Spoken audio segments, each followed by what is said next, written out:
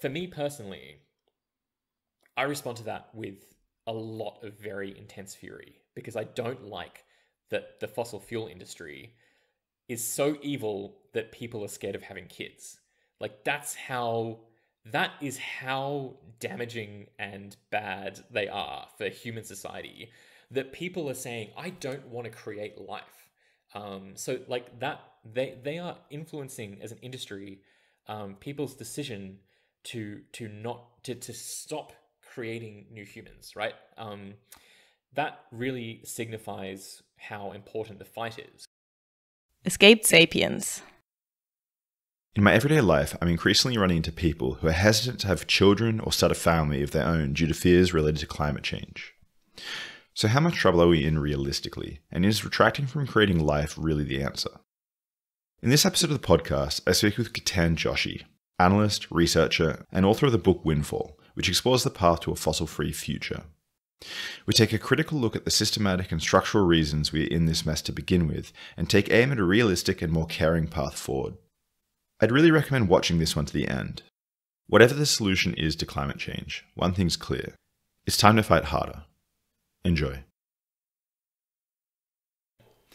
So to start with, I wanted to get a realistic idea for what climate change actually means. So when scientists are talking about climate change, in terms of the numbers, degree changes, what is the damage that we've already done? So compared to a timeline in which we had never gone through the Industrial Revolution, and what are we likely to see in the coming decades? So a report came out a couple of weeks ago that really nicely outlines this. I recommend your listeners having a poke around in this report. There's this group called the Intergovernmental Panel on Climate Change, and it's not a body that does any original science itself, but it does reviews of science, and basically it's like this overarching review process of the field of climate science. But they also create materials that are actually surprisingly easy to understand and read. And they looked at this exact question, right, which is basically what has already happened. And so they look at the past century or so, and they look at a few different variables. So they look at the quantity of greenhouse gases that have been emitted thanks to our decisions, right, like thanks to human activity, things we've done.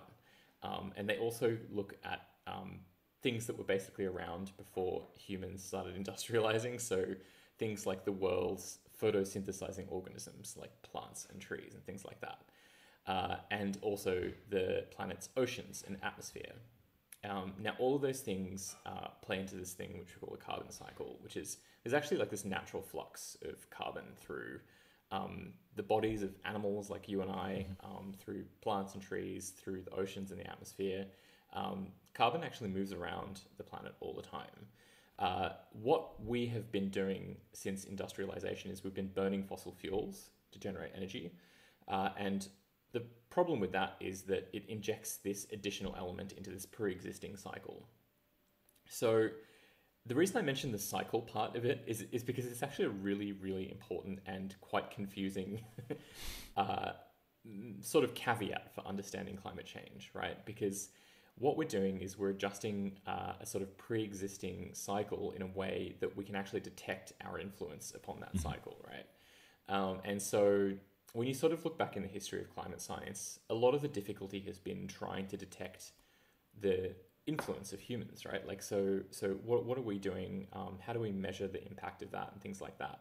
And what we've actually found is that there's a nearly linear relationship between the release by us of additional carbon dioxide into the system of pre-existing sort of flux, and the change in the Earth's temperature. The reason being, when you sort of add more of this substance into the Earth's atmosphere and oceans, more heat gets trapped. So the sun's energy hits Earth.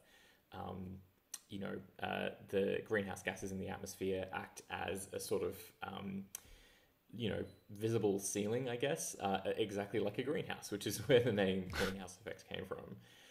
And it's actually, I was a little bit surprised when I was reading the IPCC report. It's actually the first IPCC report that I've properly, gone like page by page. I didn't read all 3,860 pages or whatever it is. But I think I read a pretty decent bulk of it, in addition to all the sort of summaries and things like that.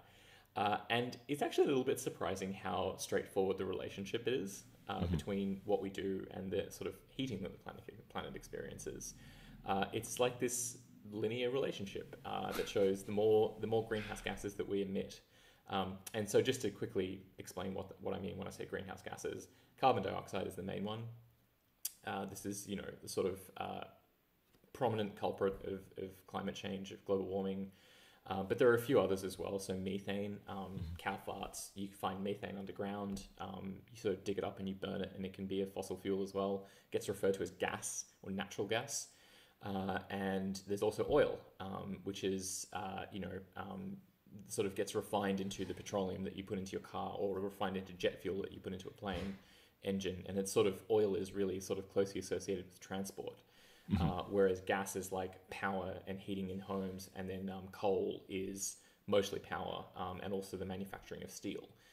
And so these three fossil fuels have been burnt on a really massive scale. But what we've actually observed is that the consequence on our habitat on Earth has been really quite predictable. So what we've seen is, relative to pre-industrial temperatures, on average, the Earth's temperature has warmed about 1 degree. And that is something that we can really detect we can very, very confidently look at the consequences of that, right? So, temperature change, of course, is the sort of core metric here. But on top of temperature change, there are all these sort of flow-on consequences that happen to the Earth. And of course, as a consequence, like everyone, with the exception of the 4 people who live on the International Space Station, everybody experiences these consequences. There's really no escape from it. And so, we sort of detect things like fire seasons. The way bushfires work is that you have a lot of dry fuel, dry leaves and things like that. But you also need conditions like very hot temperatures. You need high winds, and you also need a lack of rainfall. And so climate scientists, decades ago predicted that it seems pretty obvious that as the planet warms, the risk of really bad fire seasons increases. And that is actually what we're seeing. You can actually start to detect that through the noise, through the natural variability. With other areas, it's a lot trickier. So things like hurricanes, really severe storms. But there are these new fields of science actually springing up recently called attribution science, which basically says what's the probability that this particular natural disaster would have been as severe as it was if we hadn't create a parallel Earth where we didn't burn fossil fuels. And they sort of create this parallel Earth, this parallel history. As you said, if we just didn't, if we didn't industrialize through the burning of fossil fuels, I'm pretty sure we could have industrialized some other way. That's a completely different. Well, let's not get into that issue. Then would this disaster have occurred the way we saw it occur? And of course, that science finds that it's extremely, extremely unlikely that these disasters are manifesting the way they are. It's extremely unlikely that they would have manifested the way they do in that alternative universe where we didn't burn fossil fuels, which basically attributes the severity of those disasters to the burning of fossil fuels. Often these things get discussed in this really sort of binary sort of like an on and off switch for disasters. There wouldn't have been any bushfire had it not been for the human influence on the climate. But of course, and then there's this sort of skeptic argument of we've always had bushfires. Yeah, exactly, right. And so it's actually really important to talk about severity and intensity, because these are the dimensions that we're dealing with. And of course, most people prefer a less severe. Thank you. Most people prefer a less severe. Sorry, I was just getting a coffee from. Most people prefer a less severe bushfire to a more severe bushfire, right? This is a really. It's you're not actually losing anything by talking about these dimensions, in terms of warning of the danger or the severity of the problem. And so, just to go back to your question, which is fundamentally, how do we actually know and understand what has happened over the past few decades? It's sort of about 2,400-ish with some error bars on either side, gigatons of carbon dioxide that have been injected into the Earth's atmosphere by us, by our actions. the majority of which was sort of after the mid 80s, basically after I was born. That's sort of the upwards curve. And so because the curve is not a linear curve of emissions, it's actually kind of climbing upwards. A lot of the problem has occurred very recently. This is it's not something that's kind of just been bubbling away and getting a little bit worse each year. It gets worse by an increasing amount. That's sort of what people it's not exponential in the sort of literal precise sense, but that's kind of what people mean is colloquially or rhetorically, they mean that it's getting worse faster. So what are we looking at in the next decades? So that same report from the IPCC models a bunch of future scenarios, right? This is where it gets really, I'm going to talk about parallel universes again, because it's really, it's actually quite relevant to the whole, it's how I sort of understand what they talk about, right? So the report from the IPCC actually considers the different scenarios that we're going to see in the future. And it has 5 of them. And each of these link to a certain quantity of greenhouse gases that are added into the atmosphere.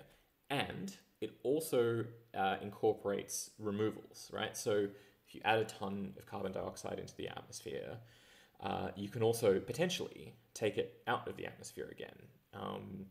That's actually a really important, as I mentioned before, carbon dioxide isn't the only greenhouse gas. There's many others that cause relatively severe global heating impacts, but carbon dioxide is the one that we actually know how to remove from the atmosphere. And so potentially in the future, there could be a technology or there could be a natural solution such as planting a tree or doing something else that removes carbon from the atmosphere. Actually just yesterday, this system in Iceland started up and it's run by a company called Klimaworks. It's called direct air capture, and it's another one of those things that's actually surprisingly simple. You expect it to be really complicated and incomprehensible, but it's a fan that sucks carbon out of the atmosphere. And then you can use that carbon to, like in cement manufacturing, or you can potentially, a fossil fuel company can buy that carbon and use it to actually sort of dislodge more oil from underground and burn more oil. So not a politically neutral thing to do, but this is what the IPCC consider as a possibility into the future as well. So what that means is that you get a bunch of different futures with a bunch of different variables that basically end up at different warming levels for the planet. And you can basically say, look, if you make these decisions, let's just say we just dropped all climate action today. Yeah, worst case scenario. Cancel the whole thing. Yeah, cancel the whole thing. Don't care about the future. Everyone gives up. And all the fossil fuel companies are like, sweet, we can start like burning more fossil fuels again. The consequence would be, you can actually predict that consequence, right? As I mentioned, we actually understand the relationship between the action of adding greenhouse gases into the Earth's atmosphere and the consequences, which is not just the temperature changes, but the sort of flow-on impacts onto everything that we rely on to subsist within the atmosphere, right? Like food, energy, transport, our habitat, the way we live inside homes and cities, all that kind of stuff. You can actually get a relatively good idea of how terrible the consequences would be. And so, they sort of go a little bit into those climate impacts, but, the worst case scenario is for a decent proportion of the world, unsurvivable, right? Like the temperature increases go past the point at which the human body can perspire and maintain like homeostasis inside your body, like the temperature inside your body. That's really bad. So you're talking average temperatures of what, like 36 degrees or something like this on the planet? What? It really actually varies quite a lot. So within the IPCC report, they actually have a regional specific sort of document, like a little PDF. For each scenario, you can actually look up where you live and go, okay, well, in the worst case scenario, average temperatures would be X degrees. Changes in rainfall would be this. Changes in fire danger. So let's look at Australia. What's the Australian case? So it is. I can actually bring it up for you because I have it bookmarked, of course. So I've got my regional fact sheets. I'm going to just talk through it as well because I highly recommend your listeners going to the IPCC report website. It's AR6, which is the sixth assessment. I can put it down the bottom. Thank you. Yes, that would be wonderful. But there's a section called regional fact sheets, and it has Australasia. And so New Zealand is in there as well.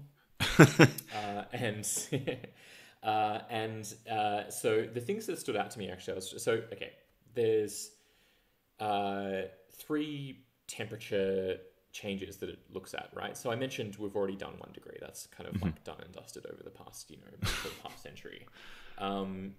Not good. Like we're already seeing some things around the world as a consequence of that. In Australia, if we hit 1.5 degrees C of warming, that's also not good, right?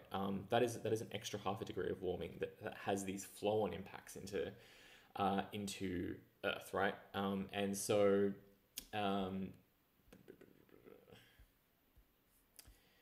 let me just bring up the changes that would.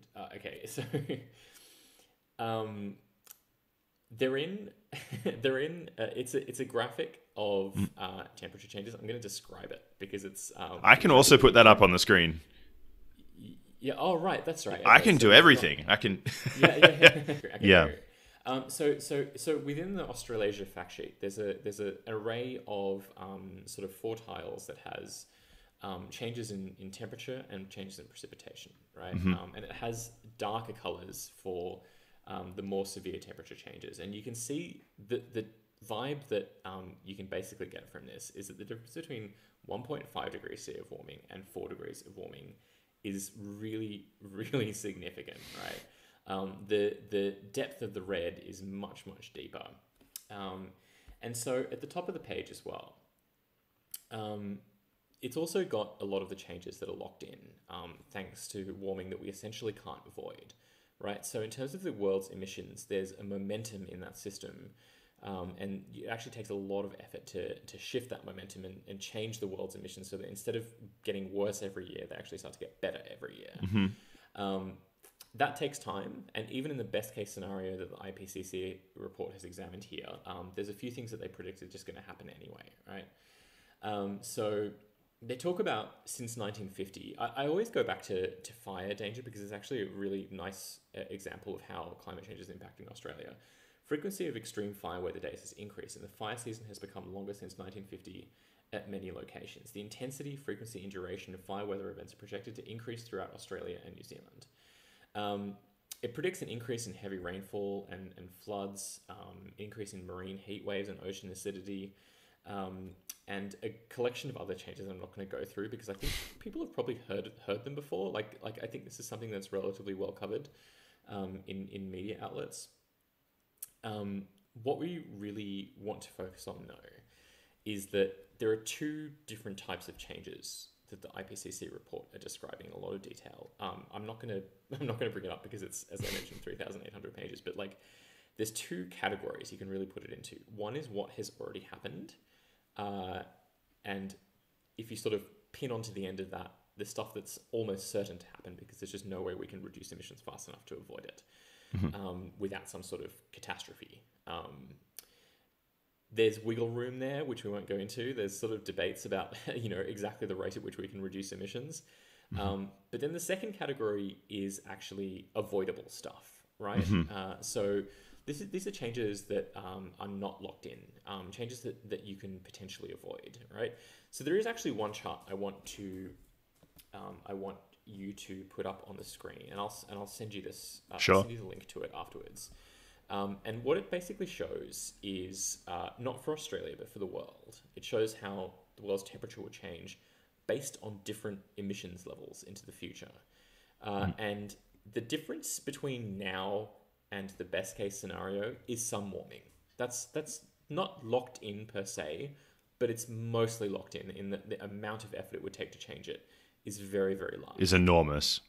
Beyond what we could do while preserving democracy and like human rights and justice around the world, right? Like it's not unless you breach one of those things, then you're just not going to reduce emissions down to like 0 in 5 years, right? Like it's just it seems like there could actually be something could happen. You know, there could be some miraculous like change in like human behavior or politics or technology. That would be nice, but we know that activism and isn't that strong. Changes in economics and technology, yeah. Let's not get into that. But the difference between the best case scenario that the IPCC talk about and the worst case scenario is really, really big, right? Like this is actually, and I'm talking the metric I'm using here is the number of degrees of warming relative to pre-industrial. And how many? What's the size of that? That's between 1.5 and 4. Can I just ask really quickly? You know, one thing that I don't really understand, I'd like to understand better in any case, is when I can go on holidays to Canada in the winter and it hits minus 35 degrees. Then in summer in Australia, it hits 40 degrees. So there's like a 70 or 80 degree natural variation. Why does this 1.5 or 4 degree difference matter so much when we see those variations in the world anyway? So climate scientists will be able to give you a much better answer than I can. And the IPCC report also gives you a much better answer than I can. But I'll give you a very brief version, which is basically that we're talking about a global average. And the Earth's temperature actually has remained within a very narrow band on average, which means a very tiny change to that average actually has flow-on consequences to many different sort of climatic systems around the world, simply because it's such a finely tuned system with so many sensitivities that turning that dial even a slight amount kind of causes this chaotic flow-on impact between these sort of very specific regional areas. That's my understanding of it. Just as a massive disclaimer, my background is not climate science. And so like I understand the very, very, very basic dynamics of a system like that, but I can't give you like an informed climate science answer. But this is something that I understand is so confusing because I too was confused by this. I was like, 1 degree, like it's like 1 degree difference between my apartment and walking outside. You know, that's not that much at all. But it's actually a proxy, the global average for these actual massive changes that happen at local and regional levels. And so it's not actually, so it's sort of a shorthand or like a reference point for climate scientists to use to describe an entire planet with an extremely large, like an extremely diverse array of locations. So can I ask? Shifting in unison. So could I find individual locations where on that location the shift may be drastically larger? Or the magnitude of change itself is different between different regions. Those regional fact sheets actually have breakdowns of this. Yeah. So some regions in the world will experience smaller changes than others. Do you know? Have you seen what's the worst sort of change on average that any location? Do you have that? I don't know. No, I don't know really. But certainly the more severe impacts on like human and animal life tend to be in the hotter regions. And so, you know, countries like Australia, you know, India, Bangladesh, sort of equatorial countries, they tend to really seem to get the brunt of it in, well, I mean, they already are getting the brunt of it, right? Like at 1.5 degrees Celsius, there are changes that happened, you know, to like Pacific Island nations that are far more severe and serious than, you know, like here in Oslo. Like I live in Oslo in Norway. The changes are significantly less so. Which is, of course, is a pretty sort of tragic situation because here in Oslo in Norway, we are far more responsible for causing the climate problem than those Pacific Island nations are as like major global suppliers of oil. Are there locations that will actually benefit? Like locations, I imagine maybe northern Canada, which has large areas of cold, uninhabited, unusable. Are there countries that really shouldn't care from it? So all countries will basically experience a net like negative. Negative. There are probably some small regions that experience like they themselves will let's just say you have a piece of land that you couldn't farm on before that you suddenly can farm on now. But to get to that point, you also have to see, most of your trading partners suffer extremely severe, waves of migration and all yeah. sorts of... all that sort of stuff. So you may be able to farm on some new patch of land, but if all of your customers are suffering some, that goes with the reason that you got that benefit. If they're suffering some massive disadvantage, like global destabilization, and the failure of trade, and you can't use a rail line to get your goods to somewhere because the rail line is buckled under the heat of temperature changes elsewhere. Basically, even the places that see some small benefit, if you are a person and you sort of want to exist within global society, or if you care about other people, there's also the element of caring about other people too. Then you don't it sort of ends up as a net. So you sort of see this sometimes where people are it's all, you're sort of painting a really bad picture. Some regions will probably benefit, and it's that depends on regions and things like that. But everybody's a part of society, right? There's just no, with the exception, as I mentioned, of the 4 people on the International Space Station, everybody else will have to deal with this problem in some way, shape, or form. They need services as well. Yeah, we shoot food up there. Actually. Yeah, that's true. They rely on growing food and on land, and transport, and the taxation of American taxpayers to fund rockets to anyway. They were also born on Earth and raised on Earth. Until there's a baby born on the ISS, I guess that's a possibility at some point. But yeah, so basically, this report is really, really good in that it actually answers a bunch of these questions. There's a frequently asked questions bit in this IPCC report, and I think it's actually easier to read than the summary bit that you see of first up, because it's just it asks these questions that I think are really a lot of your listeners might be interested in. So stuff like, if you take a chunk of carbon out of the atmosphere, is that the same as not emitting it? Or questions if we stopped emissions today, what would actually happen to the Earth's climate? Would it keep warming? Would it stabilize? All that sort of stuff. These are all the questions I'm supposed to be asking you. Well, actually, that one is a really good one, because it basically that one that I just mentioned about, if we stopped emissions today, what would happen? It shows that there is a really fundamental principle that the IPCC report is trying to get across, which is that if you either stop emitting completely, or at the very least you balance out your emissions, if for every one that you put in, you take one out, which is the net in net zero, which you'll see referenced in the IPCC report, then the planet's temperature stabilizes. It doesn't start cooling down, because you've got this stock of stuff you've already added. I mentioned the 2,400 gigatons. So you actually have to you need carbon negative approaches, really. If you want to cool the temperatures down, then you need to actually figure out some way of removing it from the atmosphere. Which is just incredibly hard. Yeah. Could I ask?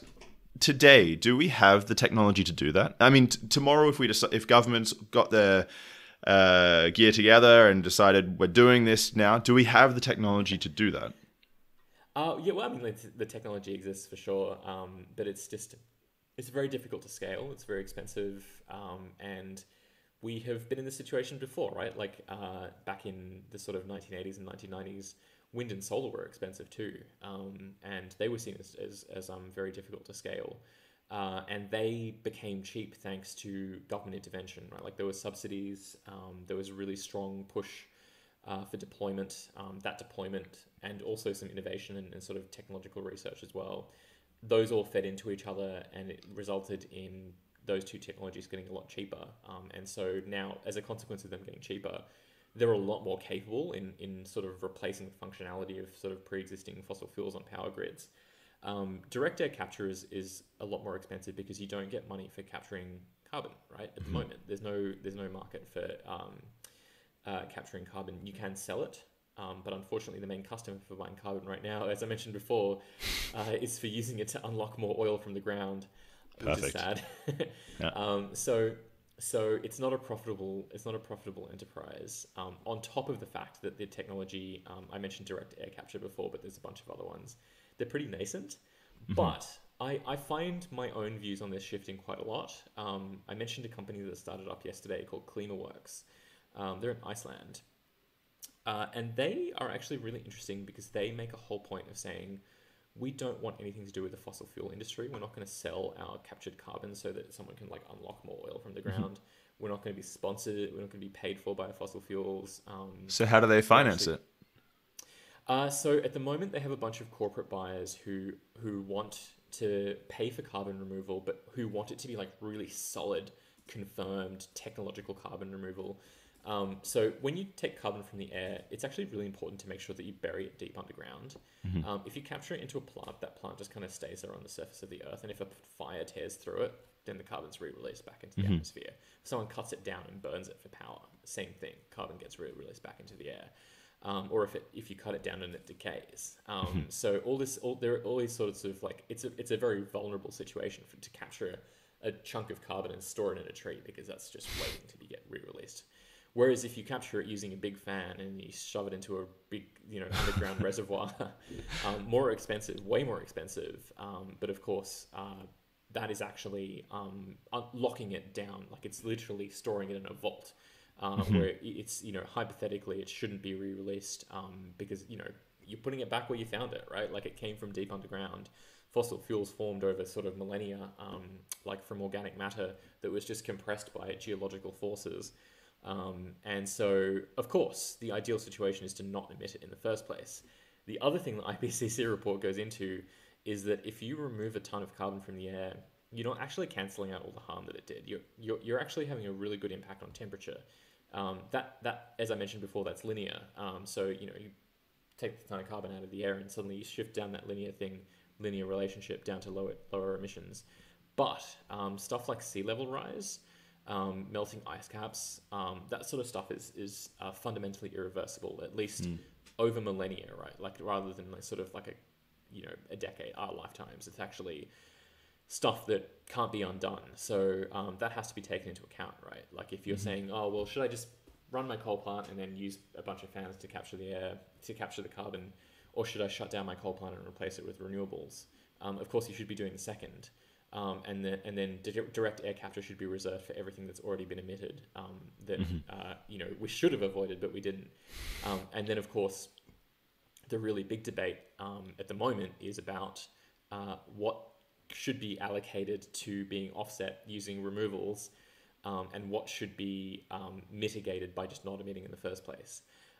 And so stuff like, if you can imagine a situation of an emergency helicopter, right? Like an ambulance helicopter, you shouldn't really be like going up to the pilot of like an ambulance helicopter being, how dare you emit that, you climate vandal.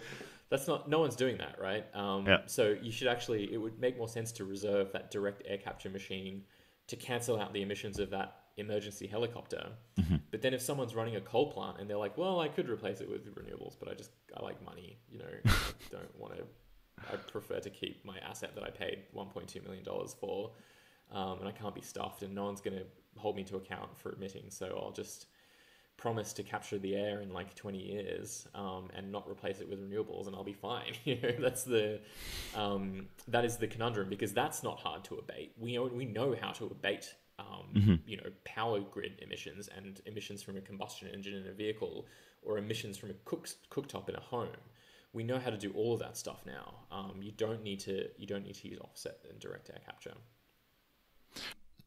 All right, so it seems that your solution or your view of the solution is some sort of a hybrid system, at least in the short term, where maybe the grid is run off renewables and maybe we have electric vehicles, but then things like planes, shipping, steel production, those sort of things, maybe you still run off fossil fuels, but then have carbon capture and carbon drawdown. Is that sort of the picture you have? A lot of those hard to abate, I used that term before, hard to abate. A lot of those technologies, we don't know what they're going to look like in 10 to 20 years. There could be technological replacements for them that come online relatively quickly. An example would be creating an aircraft that can travel between continents on Earth using hydrogen as a fuel, or using electricity as a sort of stored in batteries as a way of moving across oceans. Of course, there are some physical problems that I'm pretty sure you would have way more insight about than I do, in terms of storing energy in a battery or storing energy in hydrogen and stability and things like that. But fundamentally, what it raises is this question of, do you need to continue doing what you're doing and offset it? Or do you need to reduce the amount of what you're doing and then offset whatever's remaining? And so I actually really like aviation as an example of this, because I talked before about technological replacements and I talked about carbon removals. But there's a third option, which is not doing the thing. And so an example would be a business that has clients and it flies its employees to meet clients. Do you need to do that? Is that essentially impossible to avoid? Can you have a Zoom call instead? And in most cases you probably can. In some cases you may decide that you as a business, your profit is more important than avoiding the greenhouse gas emissions of that flight. Businesses make these decisions all the time. Should a government regulate that? Should it say, well, you made the wrong decision there because you chose to offset the harm of the greenhouse gas emissions onto society, so that you as a business could gain some benefit from it? These are not easy questions, because someone else may need to fly to see a dying relative in a different country. Is their reasoning more valid than a business which wants to maintain its profit? Or what about someone who thinks that a family member is dying, that sort of thing, right? So all of a sudden, these moral and societal questions start to arise, particularly within these sectors that you don't have a clear solution in terms of technological replacement or carbon removals for. And so something like manufacturing, like making cement, has an incredible quantity of emissions, right? This is a really, really, really huge chunk of global emissions. I think it might actually be more than aviation, if I remember correctly. I need to check that. But regardless, it's a pretty decent chunk.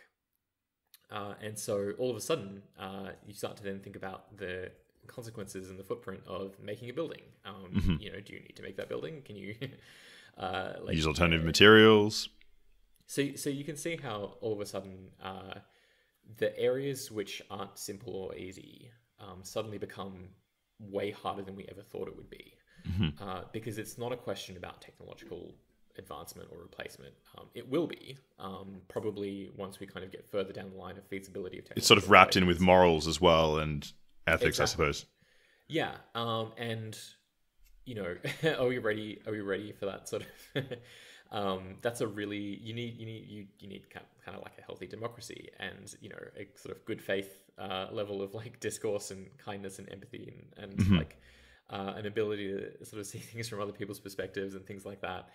I sort of think about aviation a lot because I'm kind of a child of aviation, right? I was born in the UK. My parents moved from India to the UK. I moved to Australia in 1994, and I now live in Oslo, right? So on several occasions, my sort of my home, my place of living has been decided upon the fossil fuel technology, the use of a fossil fuel technology, and associated release of greenhouse gas emissions. And so, there's many people in my situation, we're sort of we live away from family, and that then creates a situation where to see family, you need to sort of commit some act of releasing greenhouse gas emissions. And you have to think about that. You have to be really aware of it and sort of face it, head on, instead of, kind of don't think about it, don't consider it. And so that really complicates things when it comes to there just being no consumer choice available. Later today, I'm going to go drive to pick up some, I got a thing delivered and I need to go drive and pick it up, right? And when I was booking the hire car, it gives you this option to say, do you want an electric or do you want a combustion engine? And then you have to make a decision, right? Because the, maybe the electric one's an extra kilometer walk away, or maybe the combustion engine one is like less reliable, or like you get to engage with this without really having to make massive sacrifices. But with some other things, it's way more complicated. So when I talk about the shape that all of this is probably going to take over the coming decades, some of it's going to be a lot more comfortable and easy to deal with than other parts. And so particularly around transport, I think, because this is the thing that like we sort of engage with very, very frequently. It's a huge chunk of global emissions. I think it's about a third, if not a little bit more. Not as much as the power sector, not as much as burning coal and gas for electricity, but it's the second biggest essentially after that.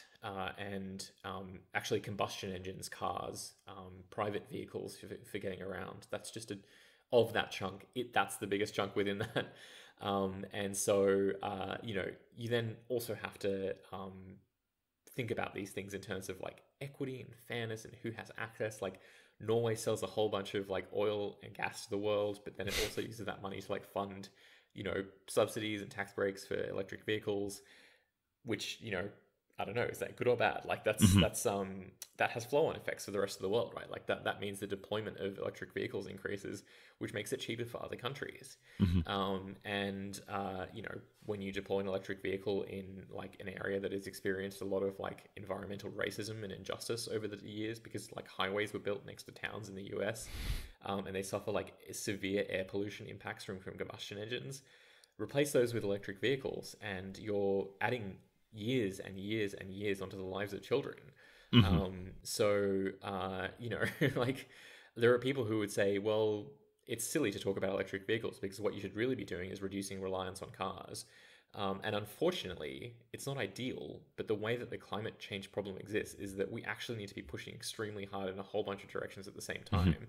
We should, of course, be reducing reliance on cars because, cars themselves are not neutral as like energy as a mode of transport. A highway is not neutral. It can destroy a community, or it can increase access for other people to a community. So you suddenly have to engage with all these questions that I think the key consequence is what I described before in terms of like the technological development for the solutions to climate change. They're going to be a lot more personal and a lot more tricky and moral and really sort of confronting than I think we sort of realize, even the technologies that are kind of ready to go. And so I often talk about climate solutions very much in the context of justice and equity and engagement. And so just to give you a good example of this, wind power, I started out as a data analyst working with wind turbines, right? And I very quickly realized that people were not responding well to the development of wind power in Australia, right? Like communities were like, I hate this, I hate the way they look, they kill birds, they make me sick, like all this sort of stuff for the growth of wind turbines. And I didn't quite realize it at the time. At the time, I sort of thought it was like a science communication problem. I was like, these people just don't have the right information. Like they just need more science. They need me to come up with find the studies for them and show them the studies.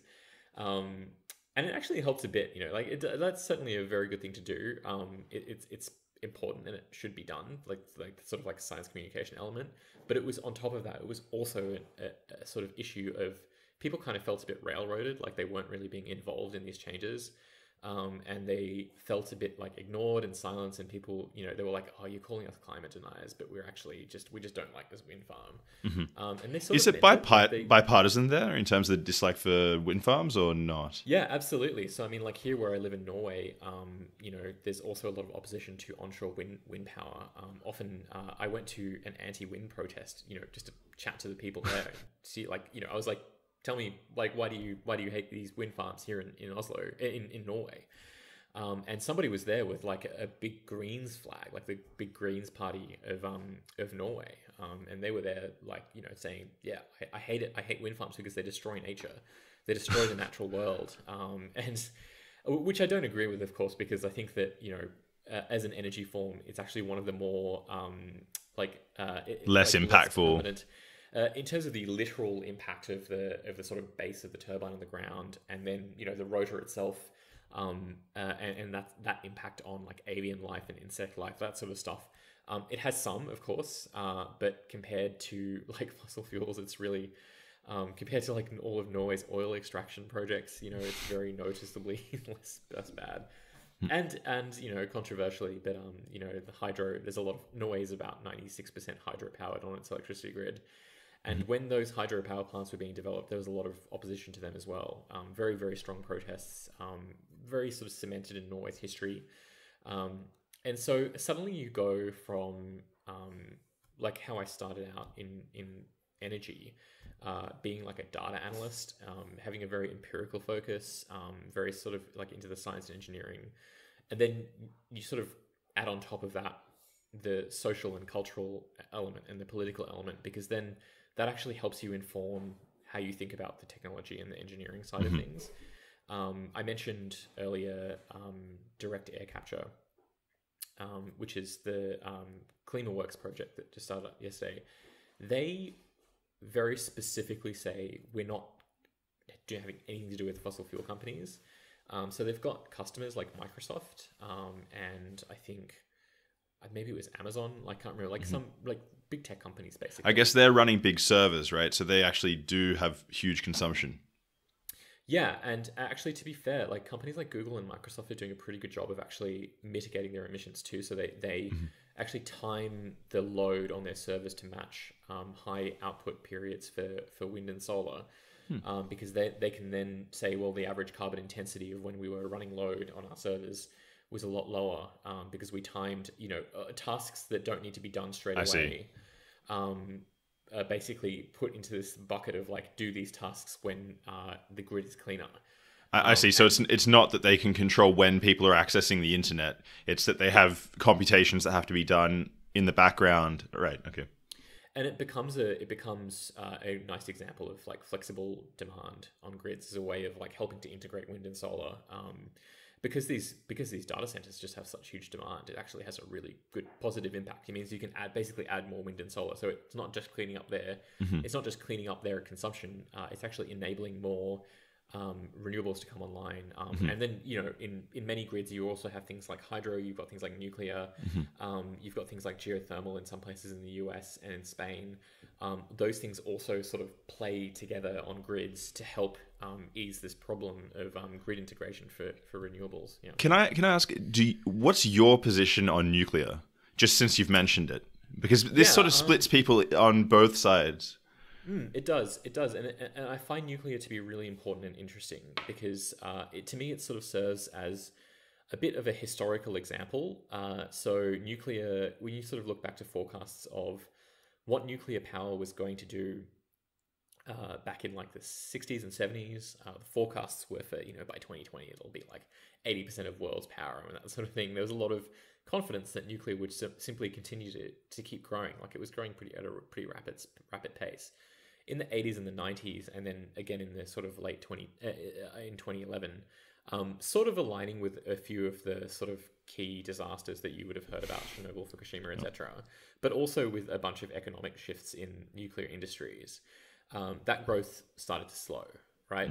That growth sort of, in fact, for a long period, it was just like a straight line. The world's nuclear output was just a straight line. I don't think that's a good thing. I think that it's zero carbon power and we actually urgently need to displace fossil fuels. You can't do it only with nuclear, but it can itself serve as a really powerful tool for accelerating the deployment of wind and solar, even depending on a bunch of flexibility questions about grids. But the more important thing to me, of course, is why did nuclear slow down? Like, what was it that caused it to slow down? And could that same thing happen to renewable energy? Could it happen to wind, for example? Yeah, exactly. And so, I wrote a book about renewables and energy justice and technology last year, which is called Windfall, and it's published with the new NSW Press. And I address this specific question because I talk about the growth of wind power in Germany. And what happened is, wind power in Germany was forecast to increase, basically to just keep going, right? Because it was growing rapidly, and people were like, "Great, it's growing rapidly. I can assume that it'll just keep going."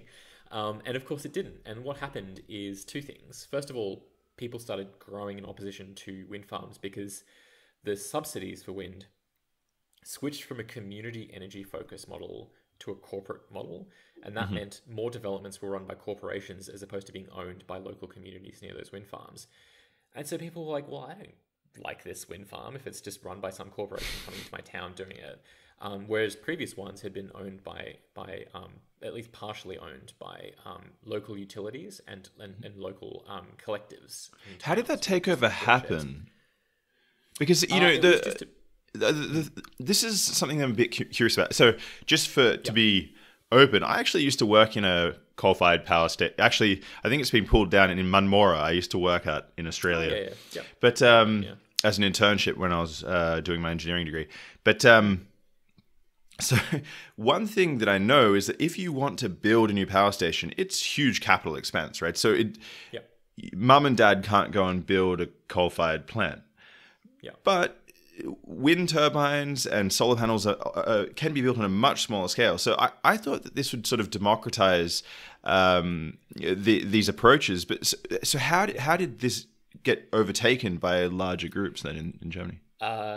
Yeah, I mean, it's just, you know, that's sort of capitalism, like, is like a pressure that, you know, leans it more towards the corporatized side than the community ownership side, basically, right? Like, corporations have more power than communities and collectives in a lot of Western societies. That's just sort of the nature of it. But in countries like Germany and Denmark, that wasn't always the case.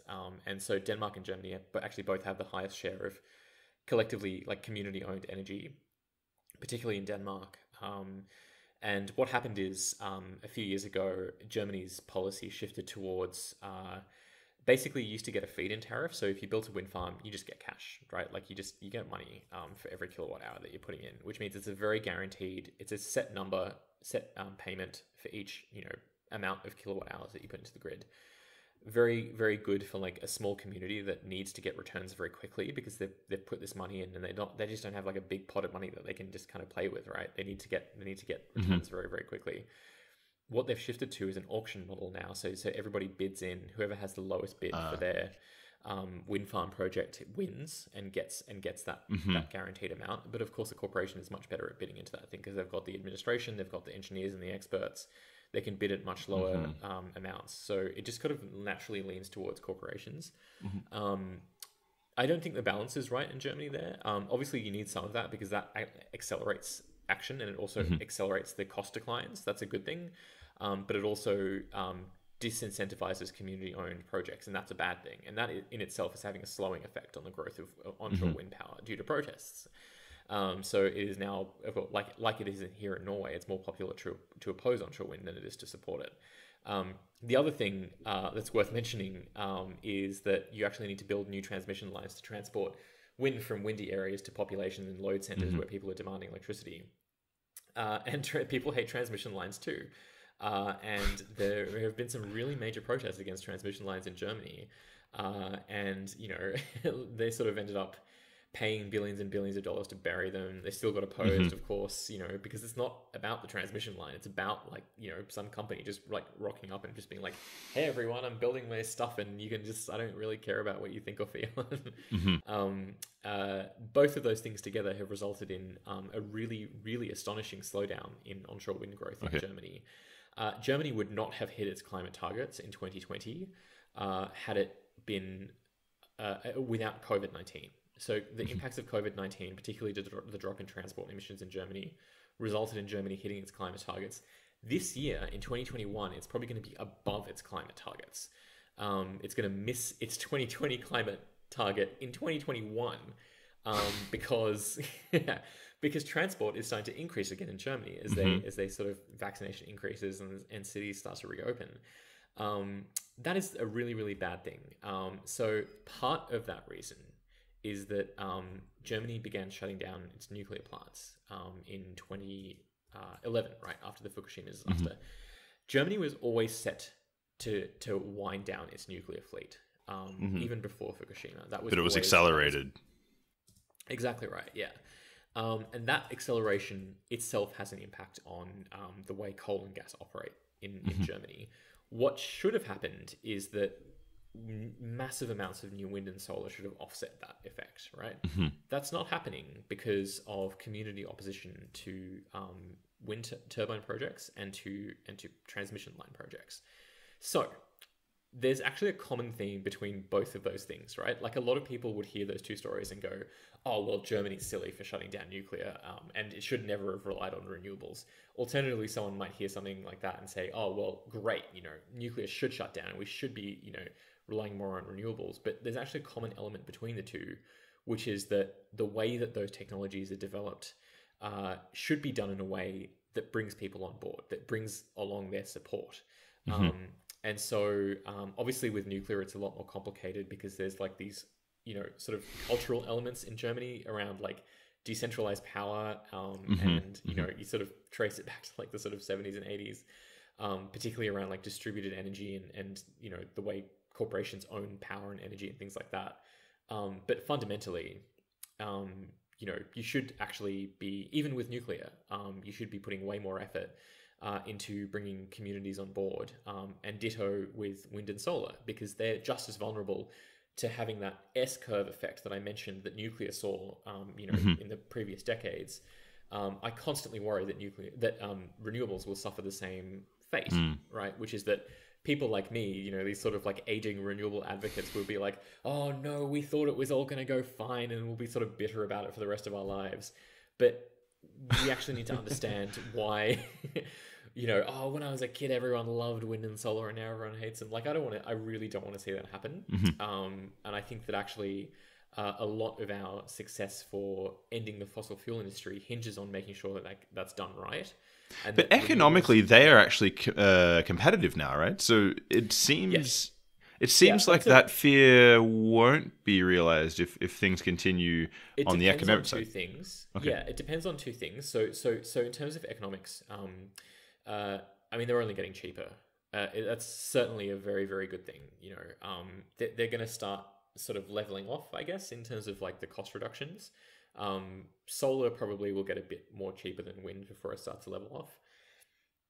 But the problem with that is that cost reductions don't necessarily actually lead to faster deployment, because deployment depends on a bunch of other factors beyond cost. So there's the community element that I just mentioned. There's like regulatory elements like connection disagreements. There's actually in Australia, that's a big part of why wind and solar are starting to slow down, seeing a major slowdown as well.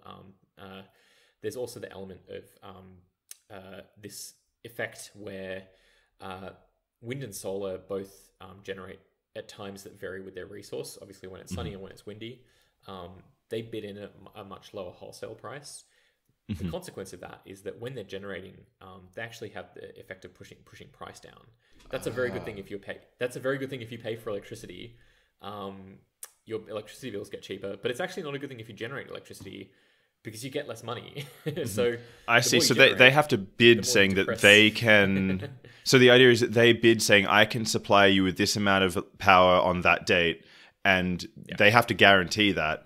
And so they have to bid because they don't know when the wind's going to be blowing. They have to. Not quite. It depends on the contract that the generator is involved in. So some of them are exposed to wholesale price, which means they suffer this impact of they get paid less when they generate, which is not good. You want it as a generator, you want to get paid more, right? Like you want money. That's why you're generating electricity.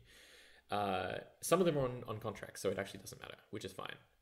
But the upside of this is that there is now an implied incentive for renewable operators to begin operating with storage. And so it doesn't matter what type of storage it is.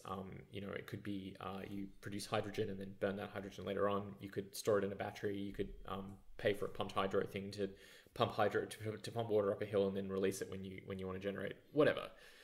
There's an incentive for renewable generators to start, instead of only generating when the resource is there, store it up when there's excess and then release it when there's not enough being supplied to the grid, because they will make more money that way. They get more money the more they integrate their technologies better into the grid, which is a good thing. So what that means is that the cheaper renewable energy gets, the more you start to ease a lot of these problems.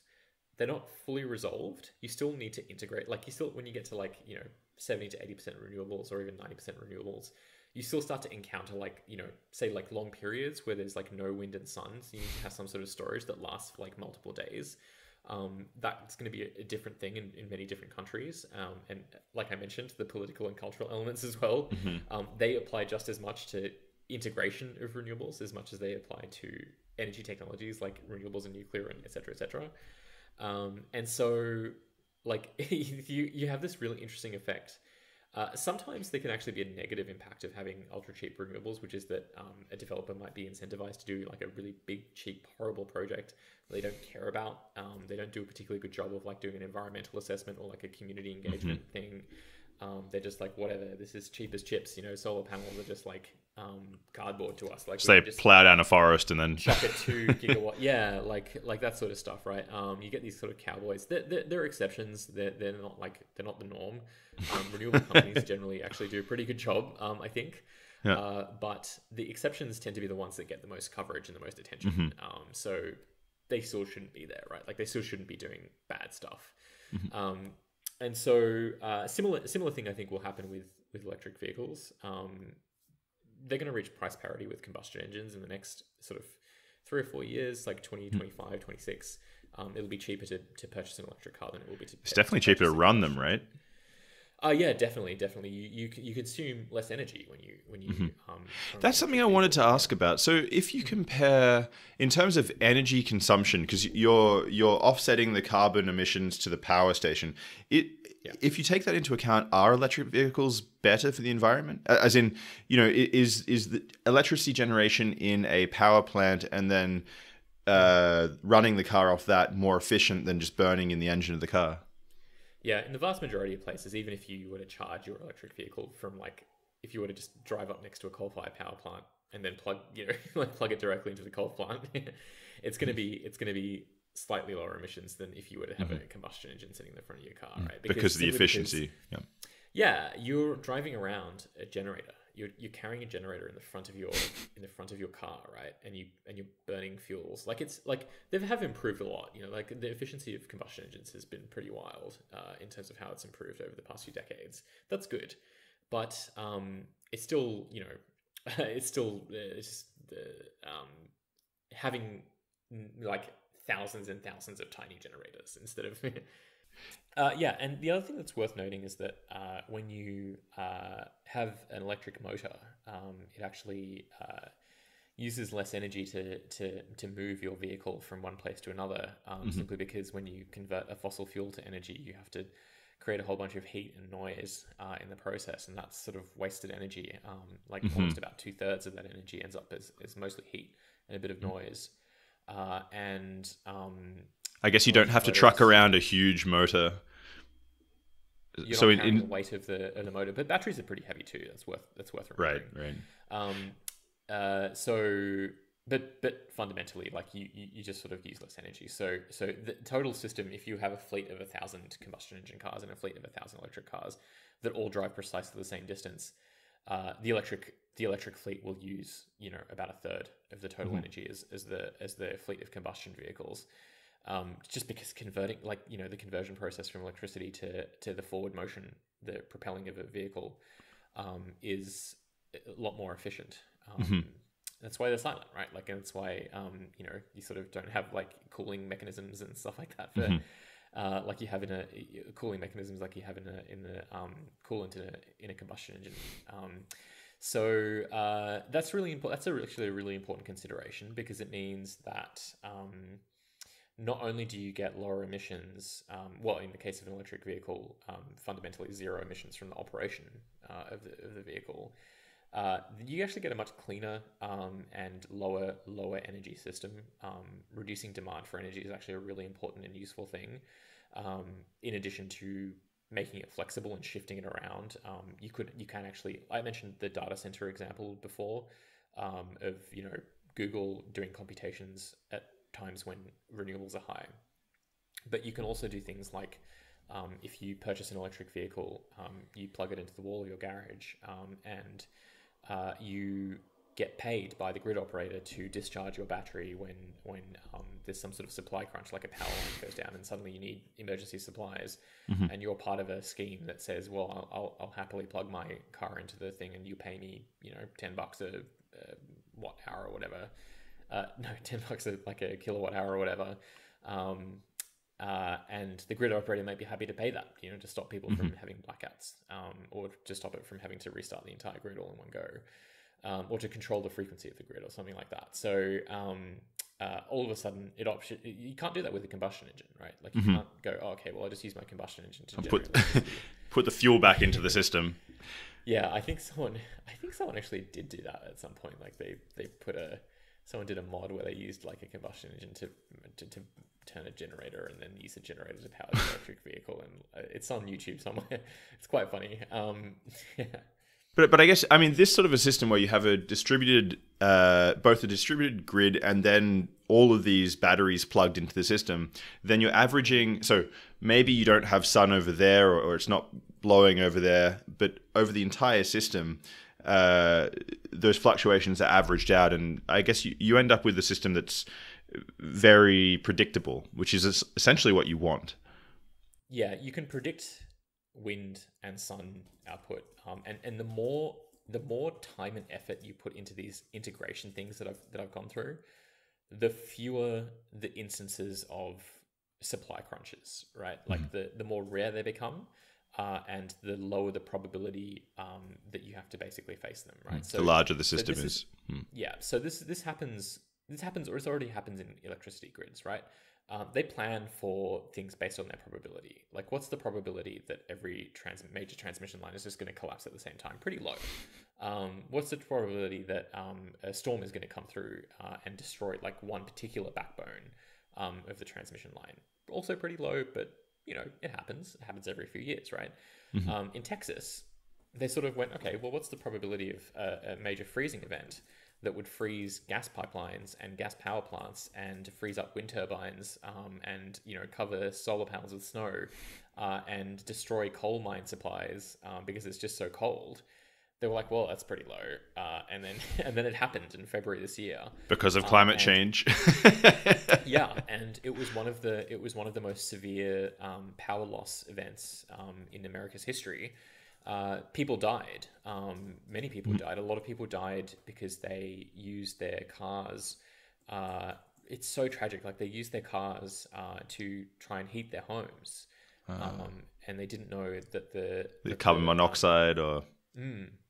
Yeah, and so it's so sad. But of course, these are the questions that grid operators are facing all the time with their infrastructure questions. Integrating new technologies like wind and solar into the grids are fundamentally just extensions of this same project that's been going on for decades and decades, for like the entire past century, as we've built up electricity grids around the world, which is like, what type of probabilities do you want to deal with? What are you going to do to protect your people who are attached to the grid, to make them safe, to make the power reliable, to make it affordable, particularly for people like vulnerable groups who can't afford expensive power? How do you make a system that protects them? And of course, having machines attached to that grid that release greenhouse gas emissions just fundamentally, to me, falls under the same headline, right? Because that is a danger to the people using power on the grid. Climate change is a danger to the people using power on the grid. If every time they turn their laptop on or turn their light on, they're causing a greater quantity of coal to be consumed, that's a risk to them. That's a danger.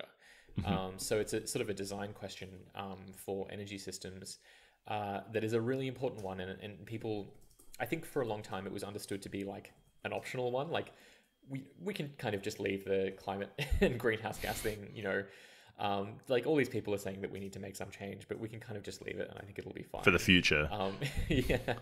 But of course, this is a compulsory transition, right? Like, there's absolutely no way around it.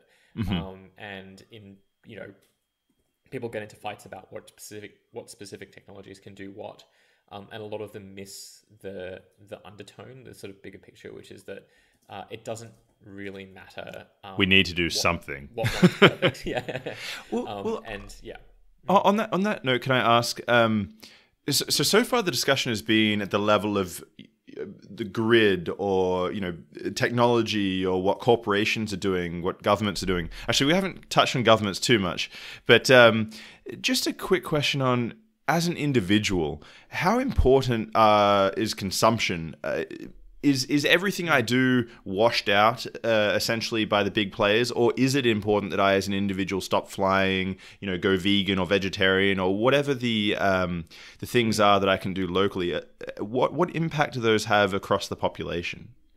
Yeah, I actually didn't mention diet very much, but it sits alongside aviation as a really nice example of how tricky it is to come up with like one-for-one replacements where people don't experience any change to their lifestyles whatsoever. Actually, you need to make some changes that you're going to notice, right? Like you're going to feel it to reduce emissions. And that's because farming cows and farming sheep, both of those creatures release a lot of methane when they're standing there in a field eating food and then burping and farting. Methane is a greenhouse gas that when you add it into the atmosphere, it has the same warming effect that carbon dioxide does. It's referred to as biogenic methane, and it just means like from animals and stuff. Like it's just a fancy word for farting and burping creatures, including humans included, in fact. And so, a lot of this is going to hinge on making changes that are actually quite personal and quite. We sort of certainly will experience them as something real and noticeable. And they're really confronting, particularly for, the same, but like I come from Australia. Australia's a very high meat consumption country. I'm not a vegetarian, but we sort of decided to really massively reduce our consumption of those two things when we sort of moved away, and it's been really noticeable. Like you sort of you don't miss it, but you feel it, right? Like you're like, okay, well, like I don't have a steak for dinner as a normal thing. It's like a very rare thing. And then dairy is the other one that that I'm so confronted by, because dairy is just like, I love milk and yogurt and butter and cheese. Like it's such a huge, but there are a lot of emissions, very high emissions associated with those things. So that's the one I really struggle with in terms of my personal sort of decision-making thing. Like most of the world, I haven't flown on a plane for a long time. Well, for people who want to make a change along these lines, but who are struggling, my own advice would be to pick one thing rather than try to do everything perfectly. But do you have something that you would recommend for people who are struggling to? There's a lot of things that you can do that aren't changing your emissions footprint, but that still have a strong impact on emissions. So an example would be taking your superannuation out of a bank that funds the fossil fuel industry, right? So and making a real show of telling people around you, and very specifically telling the bank themselves why you're doing it, because fossil fuel projects are suddenly losing a lot of their ability to be financed. Of course, that's because there's growing awareness of the fact that greenhouse gas emissions cause climate change. And a lot of these projects are really starting to feel it. And the reason is that banks are like, well, we're not going to lend to you because we just had 1,000 customers call us up and tell us that they're taking their money away from us because they don't like that we're funding this coal mine. And it's really, really clear, and it's really, really noticeable what impact that is having. So many coal plants in the world are just like planned coal plants are just dropping off because no one's willing to pay for them. No one wants to lend them money. That in itself feeds into itself, because investors and insurers are like, well, I'm not insuring you because like you're obviously not, like these banks won't even lend to you. So why am I going to insure you? Why am I going to invest in your project? I'm not going to get a return because there's so much risk associated with you now. That all stems, that mostly stems from a lot of consumer-focused action. So it's called the divestment movement, and that's basically money that you have, using it wisely, storing it wisely, making sure that it's not going to kind of get plucked out of your account and is like used as a base for lending to like fossil fuel projects. Not plucked out of your account, but you know how like banks would, of course, use it. But so that's a really, really effective one, because we can. And the reason it's so effective is because we can detect its impact on fossil fuel infrastructure around the world. And you don't detect it in the change in your lifestyle, I suppose, at least locally in time. Can I ask? I realized that you have to run off. And so I wanted to end on something slightly more controversial, if that's possible. Of course. What is your view? So I'm having more and more conversations with people who are saying things along the lines of they don't want to have children because of the impact of having kids on the environment, or because they're afraid of bringing children into a world that is going to be impacted by climate change. What is your view on that direction of thinking? Yeah, I'll give you a brief answer. There's a long answer that we could have a second podcast about. But fundamentally, I have a lot of wariness of the population control movement, right? Of history, of the past, right? Because it was very strongly associated with eugenics and racism, particularly around looking at developing countries. My family is from India. I have Indian ancestry, and India was always sort of brought up as an example of like they're breeding so fast that they're causing their emissions to rise really quickly. Of course, India is also an impoverished country, which means each new person was consuming far less in terms of like energy and resources compared to someone like me. Growing up in Australia, like my emissions footprint was 3 or 4 times larger than my cousin in India. So like suddenly you get into this weird math of like, should we somehow make the population of India not grow as fast as it is? How would you do that? And sort of the more modern line is like, well, we need to empower women, sort of give like education, family planning, access to contraceptives. You should be doing all of that anyway. That should not be an emissions reduction plan, like building an electric vehicle isn't an emissions reduction plan. That should just be a fundamental component of society, right? And that would probably result in population not growing as fast as it would have otherwise.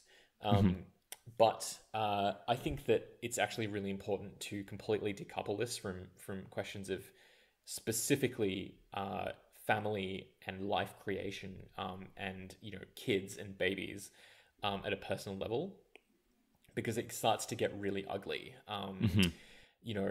Like I sort of I still have people who message me and say, how can you as a climate advocate have kids, right? Because I'll tweet about like my kid, and they'll be like, well, I can't, I'm so disappointed in you, like I thought you would know better than to have kids. And that is grounded in the emissions footprint of deciding to have a child and the emissions that child will have. That child should not be born into a cage where they're forced to use fossil fuels, right? Like that is a systemic problem, and it's not going to change by not having that kid, right? If you say I'm not going to have a baby, the system still exists, emissions still exists, like reliance on fossil fuels still exists, and so I think people should continue making choices with full knowledge of the system of emissions. The second part of your question, though, is really different, right? Which is about the fears and anxieties people have about the direction the future will take. That's a sort of almost a grief or like a worry or an anxiety about the climate impacts that are locked into the system, right? The societal changes that will bring about, the physical impacts that people who are young now will experience, that you and I will probably be dead before we experience them. All those things are actually, I think, are really valid and meaningful concerns, right? And if someone makes the decision for themselves to not have kids on those grounds, I have a lot of respect and space for that, because I don't think that, from the same logic that I just brought out for the previous answer, I think that you should respect someone's right to not have kids. And particularly if they're driven by this fear and anxiety. For me personally, I respond to that with a lot of very intense fury, because I don't like that the fossil fuel industry is so evil that people are scared of having kids. Like that is how damaging and bad they are for human society, that people are saying, I don't want to create life. So like that, they are influencing as an industry people's decision to stop creating new humans, right? That really signifies how important the fight is, right? Those people who feel that, that's really genuine and raw, and I don't really want to like yell at them, because you shouldn't yell at them. They are going through a really important and meaningful process of thinking about the future and thinking about their own decisions in their lives. But at the same time, when I hear it and I see it, I'm like, okay, I'll fight harder. You know, I'll continue. I'll continue to do what I do with even more passion and strength than I currently do, because I don't like that they're doing this to people. I don't like that they're making people like kind of forcing them into these corners. Like, there's nothing I can do. You know, like this, we're all kind of stuck on this trajectory, and it's like, no, we're not stuck on that trajectory. We've kind of just been bullied into believing that we are. And so a lot of the stuff that we talked about when I talked about like grid design and like electric vehicles. Oops, sorry. A lot of stuff. I nearly dropped my water off the table. I'll start that sentence again. A lot of the stuff that I talked about, we talked about like grid design, electric vehicles, all that sort of stuff. You can deploy it really soon. It can be much faster than we currently think it is. But it's being blocked and delayed by people who, with like bad intentions, who want to protect their industries. And that is why people feel such grief and anxiety, because they see what has happened over the past few decades and they're like, nothing's happened. Emissions are still rising. Like I mentioned at the start, you know, it's getting worse faster. It shouldn't be. But we know why it's getting worse faster, because these industries are actually really good at doing what they do. So yeah, I want to end that on like acknowledging the real sort of emotions that people have on that, particularly like the sort of worrying about climate impacts into the future. I don't have a lot of sympathy for the don't have a kid because it creates emissions, because I think that's a cop-out. And I think a lot of people use that as like a bad faith argument because they just don't like Indians breeding or whatever. But the grief and the anxiety part, I'm like, yeah, I get it.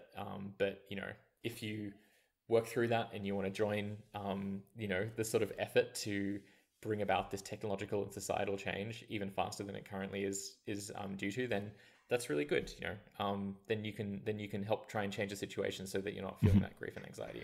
So your response is really to channel that into a productive direction, because when I hear on the first point, not on the second point, but on the first point, when I hear people saying these sorts of things, it sounds very passive and pessimistic, and it's talking about the damage that the average person has on the environment, but you don't have to be the average person.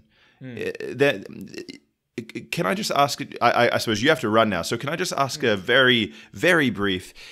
Is it possible to have a negative carbon footprint as an individual in the Western world?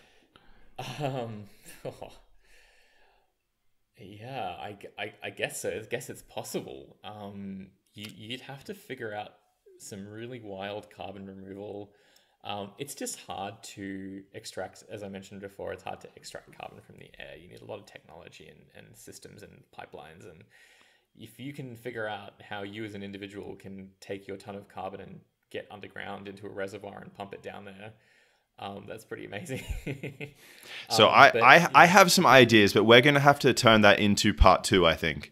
Yes. Yes, I'd love to have a part 2. That sounds good.